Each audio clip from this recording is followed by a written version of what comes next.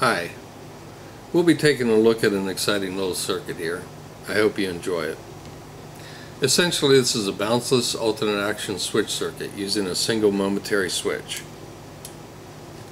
Over the years, I've seen many circuits that attempt to do what this one does, but they have several issues that are avoided here. I'll get to that in a minute. This circuit was not designed by me, and I'm not sure where I originally found it. It is quite elegant. It's predictable, robust, and versatile. And using just one discrete transistor, some resistors, a capacitor, and two inverters from a hex IC package, you can turn any momentary switch into an alternate action type. Here are some features. It's bounce free. We'll take a look at that on the oscilloscope. It can be cycled very rapidly without glitching. It powers up into the off condition. And the momentary switch can be held closed indefinitely with no oscillation or unpredictable behavior. These last 3 points set this circuit apart from most other simple alternate action circuits.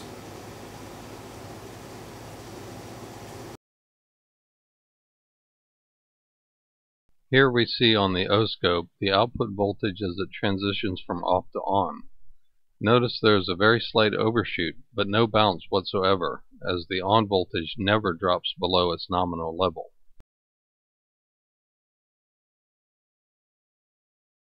Okay, let's look now at the circuit diagram. As you can see, the basic circuit consists of two inverters, resistors R1 and R2, capacitor C1, and switch SW1. I'll start with the power on condition and look at how resistors R1 and R2 orchestrate the alternating action. At power on, the input to inverter A is low, which is inverted, then inverted again by inverter B. Therefore, the output at pin 4 is low at power on.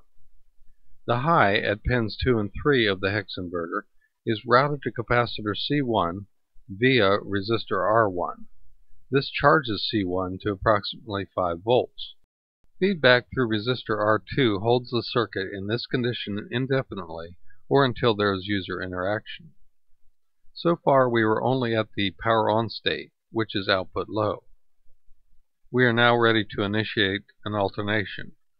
To do this and cause the output at inverter B pin 4 to go high, switch 1 is momentarily depressed. The charge on C1 is thereby applied to pin 1 of inverter A, and the output at pin 4 goes high.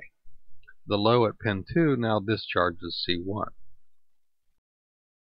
We have just switched the output from a low to a high, and resistor R2 allows this condition to persist. Remember, C1 has discharged through R1, so there is now a low available at switch 1. Momentarily depressing switch 1 again will reverse the output condition by applying a low to pin 1, which causes our output, pin 4, to go low. C1 now charges through R1, and we are back at the power on state. To interface with other circuits and to indicate the status of the alternate action switch, I have included transistor Q1, LED1, and relay RLY1. Diode D1 acts as a snubber for the EMF generated by the collapsing magnetic field whenever relay 1 is de-energized.